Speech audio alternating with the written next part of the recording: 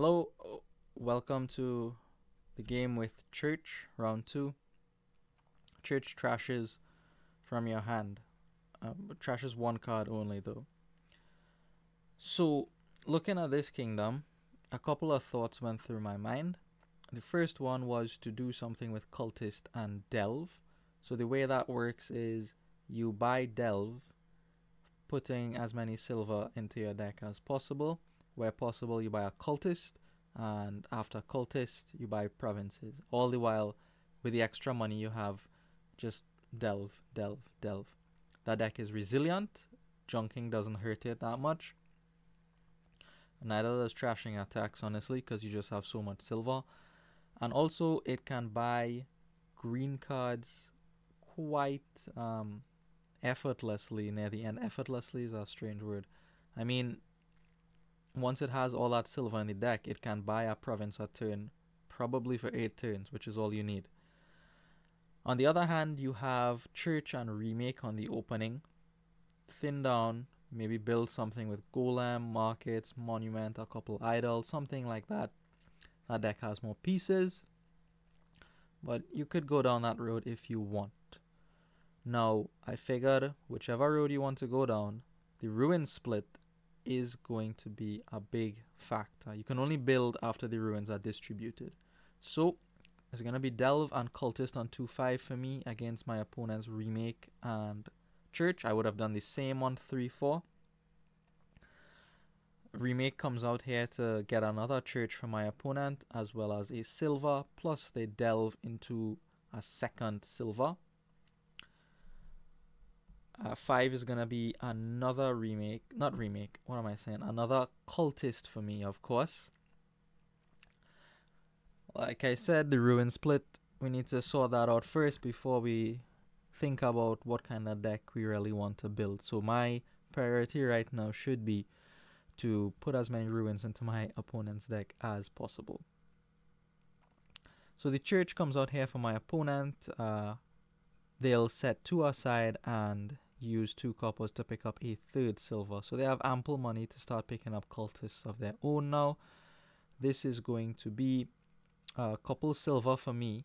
But here was the point where I had to make a decision if I wanted to go for the Golem Market thing by picking up a Remake or a Church, or if I wanted to stay committed to the Cultist Delve thing. I went for the Cultist Delve thing. I didn't feel like I would be able to see my Remake or Church often enough to thin and get that nice Golem Market deck. So here I go for Delve and Cultist, which I think is wrong.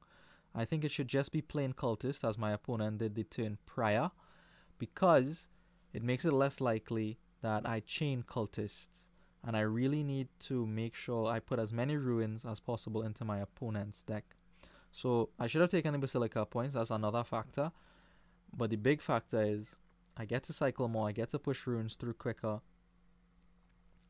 and I don't need the silver. I have 3 already, and I can buy Cultists very comfortably with that amount of money in my deck. I have no ruins yet in my deck, right? So I should be fine for that. So I think that's a misplay. I think I should be concentrating on junking my opponent as much as possible. I still think the ruin split is going to decide the game. So my opponent picked up a potion there. I thought that should have been a quarry. I didn't like Golem this early. Turning up ruins is not ideal for the Golem.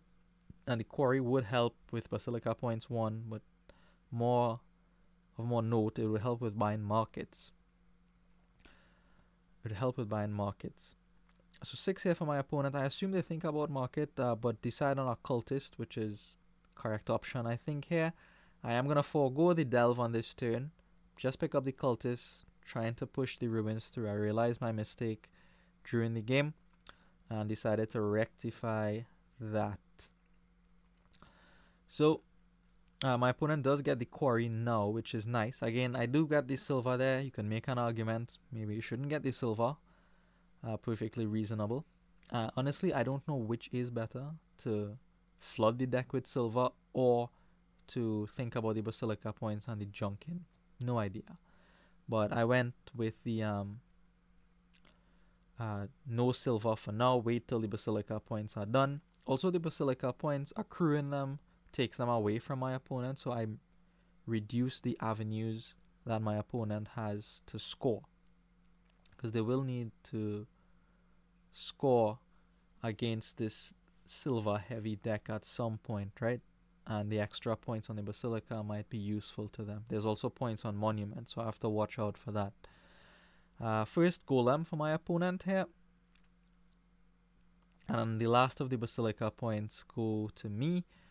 Second Golem for my opponent, and we'll take the last Cultist. And now that the Basilica points are done, the ruins are done, more importantly, we're just going to click buttons like a machine. Delve, Cultist on 9. You just pick up silver where you have extra money. And now if I'll buy province. If I can't buy province, I'll just delve until the money is done. So there goes the first province for me. This is a great hand, making the ruins miss the shuffle. The ruin split ended, I think, 8-2 in my favor. Overwhelming. Seriously. So my opponent picks up their first market there, which is good. They'll be able to make use of that with their quarry. There are a couple golems, so the deck is coming together. They have been trashing. They have a couple churches, we know that, and Remake has been doing its work as best as possible.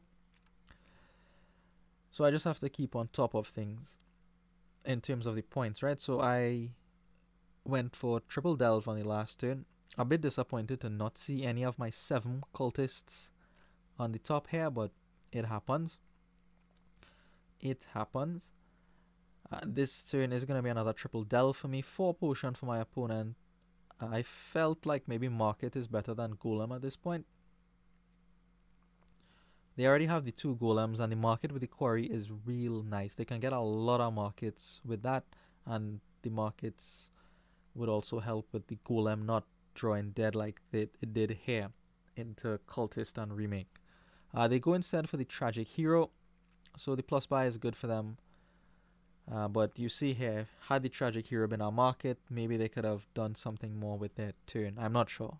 I have no idea. I'm not tracking the deck that well. But anyways, the plus buy is important with the quarry. If it comes from Tragic Hero, then so be it. So market for my opponent here and another Tragic Hero. I believe they could consider a second quarry at this point.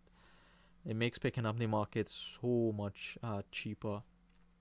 And monuments will be free. And they need to get the monuments, because I'm going to start hitting the provinces real hard here. This turn is probably the last turn I need to buy silvers in order to buy all the provinces. So 3 silver combined with a province is a good look for me. Now I have a big deck filled with silver. Mostly silver. I only have 2 ruins. And a few green cards floating around. So my opponent's golem finally comes decent here. He finds our market, right? That's all they really want to see. Delve into golem. And I don't know if you've noticed, but the silver pile is well below half at this point. So that is also a consideration for my opponent and also me for wanting to end the game. Dead draw golem is not happy. You see the ruin causing problems there for my opponent. Markets and Tragic Hero. Here I'm just going to keep picking up provinces, try to put a few points between my opponent and myself before thinking about 3-piling on the silvers. Because my opponent's deck is coming. It is coming. Right? He has Remake as well to gain some duchies. Perhaps. Double Tragic Hero off this golem. So my opponent's golems have not been kind. Really. At this point, they should be a bit more reliable than that, but they're not. Anyways, I see myself with, 37 points advantage, and I decide to go ahead and try to pile the silvers at this point in the piece here. I don't think my opponent could get 37 points in the time it takes for me to empty the silver pile, which I estimate to be about 3 turns from this point. There's 10 of them, that's $20, right? I think I can manage $20 in 3 turns. If I draw well, it'll be in 2 turns, but reasonably, I could expect 3 turns for that to happen, and I just don't see how my opponent can score enough points in 3 turns. So a couple markets for my opponent. We are going to go ahead and spam delve. Almost to the end here. We get 4 more silver with this hand. And actually, after I buy the 4 silver, my opponent resigns the game here. I mean, it was lost from a long time ago. Opening the Cultist is just stupidly strong, even against Church and Remake. So that is how game 2 ends. Thank you for watching, and I will see you in the next one. Please, any feedback, any comments, I'll be happy to hear them. Alright, see you.